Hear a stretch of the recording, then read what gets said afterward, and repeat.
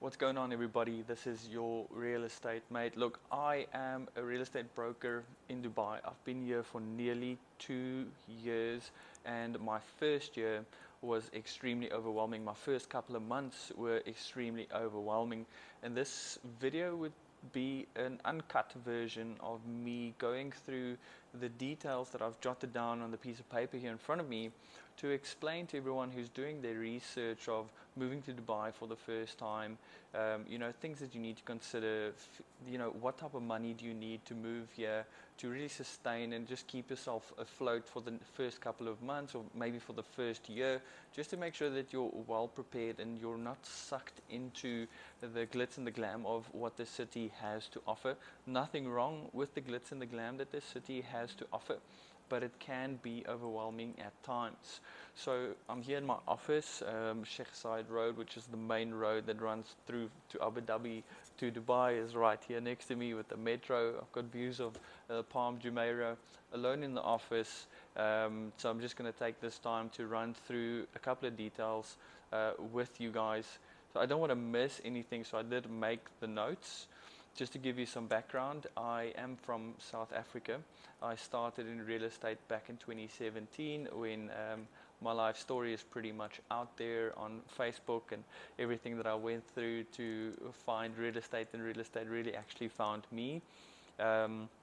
So yeah, started in 2017, always knew that I was meant for great things, always had New York as sort of a city where I wanted to go to and do real estate in, obviously following influencers like Frederick and Ryan Serhant, who I look up to tremendously, just seeing the sort of lifestyle that they have because of real estate. I always knew that I was meant for more, never knowing really how challenging more and more and more could be, but I know that I have a gift, and I know that I am meant to go through the seasons that I need to go through, experience what I needed to go through. Look, in my life, I've never traveled. My family was never in a position to go overseas, see other cities, see other countries. I'm pretty much in my immediate family the only person who has ever moved out of the country. Never seen anything except South Africa. And I got a call. I saw a video online on Facebook by South Africans that are in Dubai in real estate, and it was a recruitment video. So I saw this recruitment video, and I was very, very curious to know what it's like, but not too serious, because I was on a good wicket at Champion Real Estate with my business partner Nicolene, who to this day, for the last 2 years, we've still been talking every single week because just such good friends. So I saw this ad. I was like, cool. Hey, hoe gaan dit? Actually speak Afrikaans to somebody who lives outside the country. Hoe gaan dit? Tell me more about this opportunity. Jumped on a Zoom call because this is another South African. I could find a lot of relevance in her backstory and their experience. And it was very intriguing to me, but it just didn't feel like the right thing to do. About a couple of weeks passed, like 2 weeks passed, and I got a call from the CEO from this company who said, look, had a look, like Anisha shared your profile with me, feel like you'll be a really good fit. We are employing, at that stage, they were employing a lot of South Africans to come through, so I think they believe that we are hardworking, and it just tickled my fancy a little bit more, and I said, you know what, I'm going to do it. And you know, the thing that I realized when you're thinking about moving into a different country, wherever it is that those things happen fairly quickly. Depending on the season that you are in life, it happens very, very quickly, where you're ready to go. You pack up, you book your flight ticket, and you're out of there. So this was during 2021 in July. So we still had quarantine to do. So I went to Zanzibar for my quarantine. So yeah, like I said, I went to Zanzibar for quarantine. It was between Namibia and Zanzibar that I had an option. But when I wanted to book my flight ticket, Namibia closed down, and they weren't taking anybody into quarantine there anymore. I wanted to see Namibia. I've never been to Namibia, but still haven't been, and I will definitely go to see Namibia at one stage. So I went to Zanzibar. like I said, I've never traveled in my life, so I take the longest flight ever thinking, you know what, I'm just going to go cheapest chips and I'm not going to spend too much. If it takes 24 hours to get there, I don't really care. It was about a 12-hour trip. The flight was great. You know, it was such a good experience for me, and I also picked up a lot of connections and friendships for the 2 weeks that I stayed in Zanzibar. I became well acquainted with Stone Town. I lived in Stone Town. I didn't want to, you know, live in a resort, because when you're in a resort, you don't really get to experience the Stone Town life. Resorts were also just too expensive for me. I wasn't going there for a holiday. I was going there to quarantine, so I did everything like super cheap. Found the cheapest backpacker to stay at, and I can't remember what it cost me because it's almost 2 years ago, but I could remember that it's the currency is like shilling or something, Tanzanian shilling. So it was really cheap to stay there, and it was good to get the experience and experience the culture of Zanzibar in Stone Town. Had interesting food, and decided very early to just stick to margarita pizzas, go to Ocean Basket, and drink Pepsi, Coke Zero, and coffee, and just normal stuff like quesadillas and mints, because some of the food is very interesting and very weird at times. Anyway, so I got to Dubai the 5th of August, so it was the last 2 weeks of July. The 4th of August, I got my flight out of Zanzibar, and I landed in Dubai on the 5th. So I was only meant to start the next week, but I decided, look, I'm going to suit up and I'm going to go to the office. I rocked up, and Anisha was like, what are you doing here? New starters are always starting on Monday, but since you are here, just get stuck into it. So I'm not going to go through my real estate journey, starting in real estate in Dubai, because that's not the purpose of this video, but I can tell you that I'm very happy that I made this decision. Definitely not where I want to be, spiritually, emotionally, financially just yet, but the other elements that this city brings in terms of opportunity, in terms of safety, in terms of possibilities and opportunities, again, is just tremendous. It's good enough for me to stay through the challenging seasons, because I know once you get through those seasons are there for a reason. You would be able to you know, achieve so much more in a shorter period of time than I would in a lifetime in South Africa. Like 100%. Like the stories and people that I'm surrounded with here are so tremendously successful doing exactly what I'm doing. Everyone's background and stories and dynamics are different, and some people achieve X amount or X type of lifestyle very quicker than you do, or you are at a different space and level at where somebody else is. So there's always a comparison, you know. It's sort of the thief of joy, or it could be sort of the thing that gives you perspective of what you can be grateful for in your own life. But anyway, so let's get stuck into like the first journey where I think you would go through as well. I think a lot of people go through the same thing, is where they get here and they're not too sure that, you know, did I make the right decision? Am I following the right process?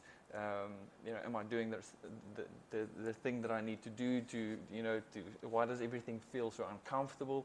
And I just want to go through that process so that if you know that you're following this roadmap, that you're on the right path. So coming to Dubai, obviously you need to have a visitor visa. So if you already have a job waiting for you, it's easier, but you are also in a position where if you want to come find a job, that you can apply for visit visa online. Just reach out to people on South Africa Safas in Dubai on the Facebook group, just to make sure that you're not falling in any traps, because I went to Google and I Googled a visa for Dubai, and Emirates visa came up, and I thought that Emirates visa is, you know, the same business as Emirates airline, which it isn't. It turned out I tremendously overpaid for my visa. At the time, I had enough cash, so I was just like, just get it done, let me just go. But I tremendously overpaid for the visa, and there was also this COVID insurance thing that I tremendously overpaid.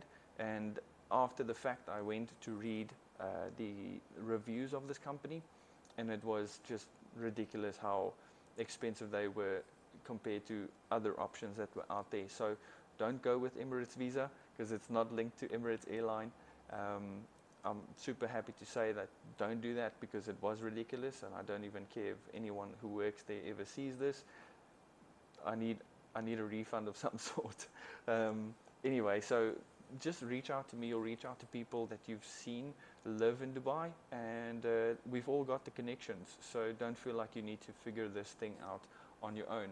So a visa, I'm not going to run into costs right now because these things change all the time. Some costs I will get into, but the visa costs change all the time, so it depends on the duration of the visa that you chose, and you chose to stay here, etc., and the renewals, etc. Because if you have a 90-day visa and for some reason you need to just renew that, you can while you live in Dubai. You can renew your visit visa, you can renew and renew and renew until such time that you have an employment visa, because that's what we need to get. It's like you come here and you reach certain targets, or if you're in sales, then you qualify, then your company will give you an actual employment visa that's valid for 2 years. The reason that you need to reach certain performances is because imagine you're running a sales business of your own and you bring people in from all over the world and you pay for a visa for them to stay here, and they leave your company, and then it costs you like 10,000-11,000 dirham, and that's times 5 if you're in the rand currency. So they pay that 50,000 or 25,000 rand for a visa for somebody to work for you, and then they leave 2 weeks later because it's just too hard for them. It's just too risky for the company. But when you are coming over and you find a job where you are paid a salary, you do get an employment visa that the company pays for. You go through your medical test just to make sure that you're not bringing any illnesses into the country, and that you don't have HIV. Unfortunately, you can't be here if you have HIV. They will deport you if they see that in your medicals. So they do a blood test, a lung test, not a lung test, a lung x-ray, and then you get approved. Then you get your Emirates ID, and you can't do anything without your Emirates ID. You can't open a bank account, you can't buy a car, you can't rent a property. So you need all of those things. But what comes first, the chicken or the egg? Because when you come here, you need to rent a place to stay. So that's the second thing. So first thing is visa. You need to get that, but not Emirates visa. Just ask somebody that you know who lives in Dubai to refer you to somebody who does visas. So the first place that you need to find then is accommodation. So your first month you'll probably live in a hotel apartment, which would also be good for you because when you come to Dubai you need to work 24/7. And when I say 24/7, you're working 24/7, right? It's not back home. It's not where you can take things easy and you've got all of these UIF, and it's just not a comfortable thing to be in. When you move to a new city, it's uncomfortable. It's so difficult and so uncomfortable, especially when you come alone. I came alone. My wife stayed at home for another 3 to 4 months, which was a blessing in disguise, because the first few months were tremendously difficult for me, and I couldn't imagine just having her here while I'm going through a spiral like that. So you'll live in a hotel apartment. You can look at Al Khoury Executive Residences, which is close to the city, but there are so many hotel apartments online that you can actually just check out and see what is within your affordability range. Rove is another hotel apartment service provider. They've got multiple locations all over. Locations that you would want to stay at is probably, depending on where you need to work, you need to find something that's close to work. But if you want to go cheap, you probably won't stay close to work because most businesses are within the central hubs, and within the central hubs it's extremely expensive to live there, even for short-term rental at any time of the year. Even if it's during summer, especially during winter, the prices do escalate 3, 4, 5 times higher than what they are in the summer times. So you probably live outside the city. we'll say, in the desert, and then travel in and out. Traveling is pretty easy. The public transport is very effective here. It's very safe. It was really weird for me to experience that for myself, but taxis, taxi cabs, and public transport and the metro, the train, is very clean, very affordable to get by. So you can feel totally comfortable in using public transport here. But your first thing would be hotel apartment, and you'll probably want to stay in that for as long as you possibly can. After that, you'll go into room share. Where you work, everyone here in Dubai, they're trying to make money, and they're trying to stay alive, and they're trying to build a new life for themselves. So it's not weird. It's not a weird conversation to have with someone saying like, listen, hotel apartments costing me way too much money. I need to make a plan. Like, where do you live? Like, do you want to share a place? Do you want to share a room? Like, it's weird because where I come from, people sharing a room, it's like a really weird thing to do, especially if you're privileged in the way that we were. Asking somebody to share a room with you is like weird, but think about it. When you go to Amsterdam, when you go to New York, when you go to London, that's totally normal to have roommates. So find your crew, find people who you work with who maybe are looking for roommates to live with, so that helps them with their rental as well. So you can split the rental and live a very, very primitive life, if that's the right word. A very like dull life. You're not going to live in a 3-bedroom house with a double garage and pay rent, and like that's just not going to happen for you if you're coming here from semi-privileged, not wealthy, but coming over here to start a new life from the beginning. So get that out of your mind. Don't be superficial. Don't think that it's going to be glitz and glam from the beginning, because it's not going to be very, very humble beginnings. And that really builds up a really good story for yourself to tell. Hotel apartment, check. Rooms share, check. Then the best way to get around, second to the metro and public transport, is having a vehicle. Having a vehicle helps you to understand the layout of the city, especially if you're in sales, like being in real estate. You've got to know what's happening in all the locations. And as you drive around in the city, you get to know sort of the access roads, why people want to stay close to this road and that road, and sort of the locations of different communities, and that helps you with your job. So it'll accelerate your success if you do have a vehicle. To rent a vehicle, you can go to Carasti, so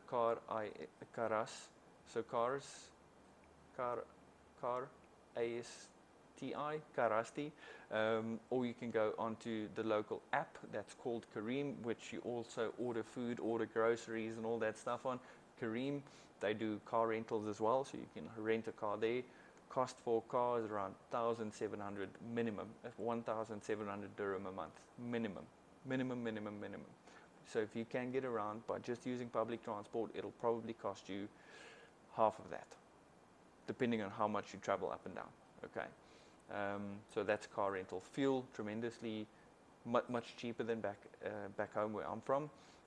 So a Picanto would be 100 dirham a week for a full tank, and then you're a real estate agent jotting up and down all across the city.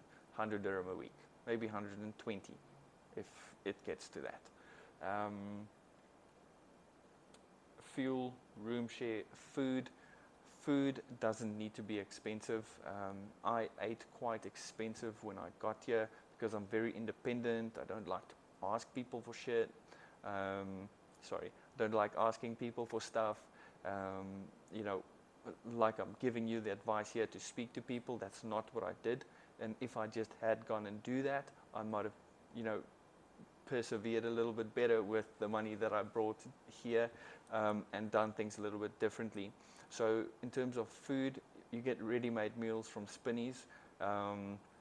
Everyone says like Spinneys is expensive. Spinneys is like Woolworths, but as you by now know, some other shopping stores in South Africa is more expensive than Woolies, so it isn't really that expensive. We get ready-made meals, lasagna, chicken, full chicken, everything that you can think about to have a really good meal. You can get for like 17 dirham a meal.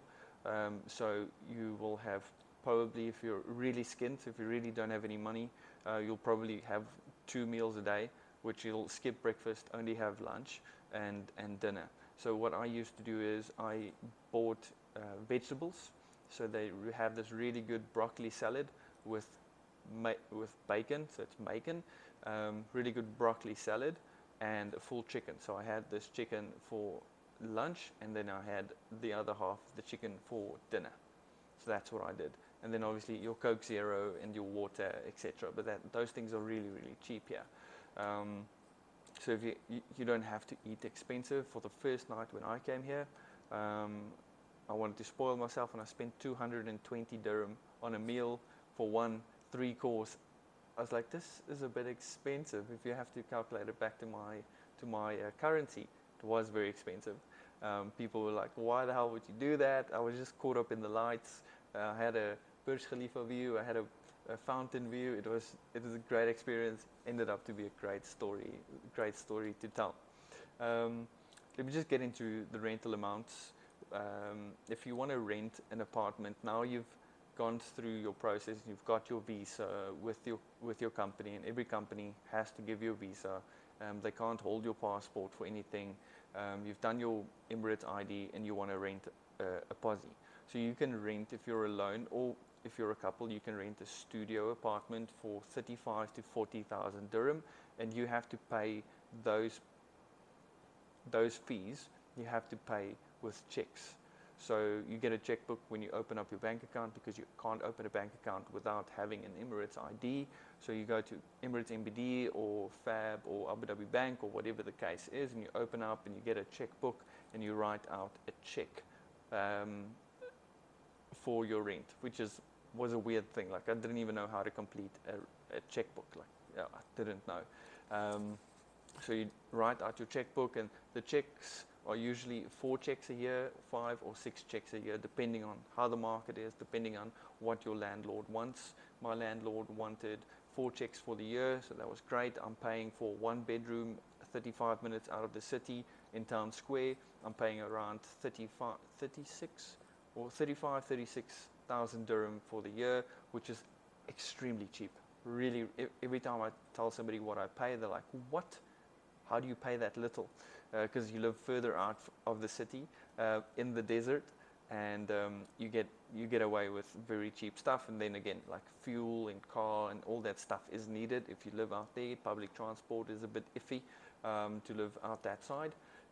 35, so I pay around 8,600 dirham per quarter that I pay for my rent. Then I also have the DIWA, which is the electricity and water bill, at around 250 dirham per month. Then I have my DO bill, which is Wi-Fi, which is around 200 dirham per month. And then I also have a chiller, so you pay for air condition in addition to the other fees and bills. You have an air conditioner bill, and I don't know what it is. I can't remember. Like, I want to say I haven't paid for it. I paid for it once, so I think I'm going to have a very hefty bill when I'm done with my rental, because I need to just squash all of that. But I think it's around 500 dirham a month if you have it on 24/7, which we had it on 24/7 in our first year of living in Dubai, because it was just tremendously hot, like crazy hot. I don't think you climatize ever. Doesn't happen. It really doesn't happen. What else is there? I mean, I've had some people reach out to me on my YouTube channel, and then found my Instagram channel, then found my cell phone number. So you can do that as well. Just give me a call, shoot me a message over WhatsApp, or DM me, shoot a comment, like ask me questions here about living in Dubai. If you're thinking about it, what didn't I tackle? What do you want me to speak about? And I'm just here to really help you get through all the details to help you make this decision. The other day, JP called me. She said, just found your number. That's crazy. I'm like, yeah, man, my number's out there for people to contact me. And the thing is, like, if you come to Dubai with a salary, like you have a job and a salary, and you're still thinking about it, why? Like, why? What you need to live here is 15,000 dirham, to 12 to 15,000 dirham a month. That's what you need as a couple, as 2 people. Then you'll still be able to save a little bit. But you need 12 to 15,000 dirham a month. So if you have a salary that offers you that, you would be able to rent a place, have a car, pay fuel, have nice food, have a barbecue twice a month, and you'll be able to save a little bit of money as well. And yeah, groceries is around 300, 400 dirham a week. That's a lot. 300, 400 dirham a week for groceries. Milk, I almost spoke Afrikaans, milk, everything that you need. You can tell I don't do the shopping. My wife does the shopping. Mashallah, my wife is here, so she does the shopping. But it's around 300, 400 dirham a week. Then we've got those other expenses like takeaways, because we live close to Hardee's and KFC, and there's a nice restaurant in Town Square as well. So, you know, it's a nice life out there, but we want to move closer to the city, so we are going to be paying a lot more money for rent very, very soon. I want to live closer to the Palm Jumeirah because that's where I work, that's where I sell real estate, so I need to be closer to this side. When you live out in the desert, it doesn't feel like you're living the Dubai life. I think like we're progressing into the stage where we want to experience Dubai for Dubai and what it has and what it is to offer as well. So if you guys have any questions, just let me know in the comment section, and I'll be happy to run through those with your family. Like, even if your family is thinking about moving to Dubai and you want to buy property here, like, obviously reach out to me. But if you want to have a family unit Zoom meeting, just reach out to me. Let's do that meeting with your entire family. If they don't understand why you want to move to Dubai, and let's get on a call. Like, let's just get on a call with the entire family. You know what I mean? So that's it for this video. Last thing, I always looked at content like this online on YouTube, and I thought, why aren't these people doing this outside? Because there's skyscrapers outside and there's great views outside. I mean, it is nice, but it's hot. It's like almost over 40 degrees, which is ridiculous. That's why we're not outside. That's why influencers are making content in hotels and in their rooms and in their offices all the time, because it's so flippin' hot. So I guess the next video would be coming very soon, talking to you very candidly like this about reasons why not to move to Dubai, because they definitely are. If you're looking for reasons not to move to Dubai, it's fucking hot. It's too hot here. Like, it's mad. It's mad 24/7, like crazy. All the cultures that are here. If you don't get along with people that are not a cultural choice for you to hang out with, don't come to the city. If people talking other languages irritate you, like, don't come to the city. If you're looking for long-term settlement, don't come to the city, because this is short-term. I'm talking 10 years, because you can get, I mean, if you lose your job, you can't be here anymore. You know, like, all of those things you need to consider. So I'm going to do a video on reasons why not to move to Dubai as well, because I need to be very transparent with you, because it's a big life decision. You uproot everything, especially if you have kids and you move to the city. It's big decisions. Thanks for watching. This is your real estate mate over and out. I'll catch you on the next video.